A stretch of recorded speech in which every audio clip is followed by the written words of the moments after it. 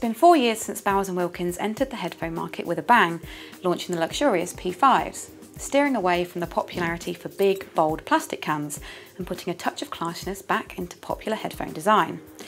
It's now launching their successors, the Bowers & Wilkins P5 Series 2. We've got a brand new pair to unbox for you today, so let's get them opened and take a look. So taking a quick look at the outside of the box, as you can see it says down here the P5 Series 2. Picture of them on the front and a lovely new sticker just in case you weren't too sure. And just on the back here, a little look at the inside of the ear cups.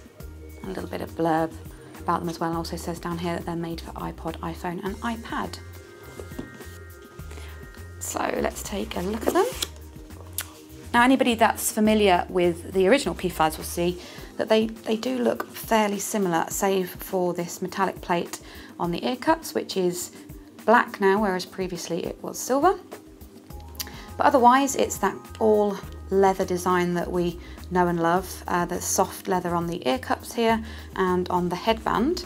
And this is the all metal headband as well, that's covered by the soft leather. And as before, you can remove the ear cups as well. There's memory foam in here, so that should make them nice and comfortable to wear. And in there you can see a look at the drive unit as well. So having a look under here, we've got the carry case, quilted carry case with a magnetic opening.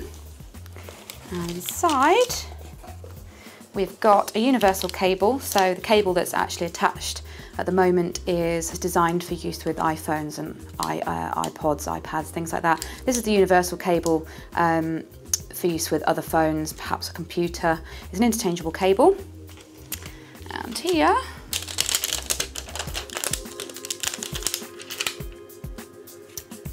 yep, so we've got a guide to Bowers & Wilkins and Bowers & Wilkins products, so you can have a good read up on the company.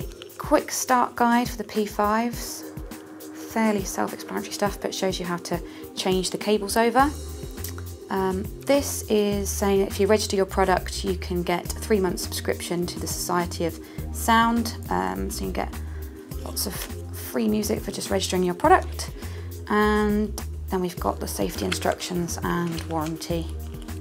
So back to the headphones themselves, and as we mentioned, not much has changed in the way of physical appearance. They're the same size, the same weight. In fact, what's happened is a lot of the changes have actually gone on inside. For example, the drivers inside here have been developed from the technology of the P7s. They're award-winning big brothers, which basically means the drivers inside have got a suspended diaphragm, something we see more often in regular speaker design than those of headphones. But that's not the only thing that's new.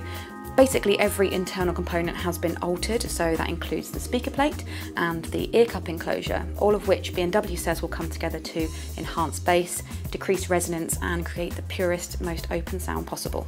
So the last thing to look at is the cable, which we mentioned earlier. It has got this remote and mic, inline remote and mic, which will work with iOS devices. It's been slightly tweaked to improve ergonomics.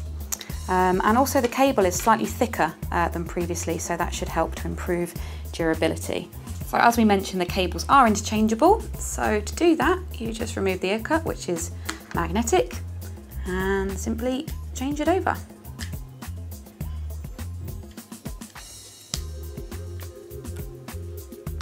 The B&W P5 Series 2 will be available this month for £250. We'll be putting them through their paces, so keep your eye on whathifi.com for our full review very soon.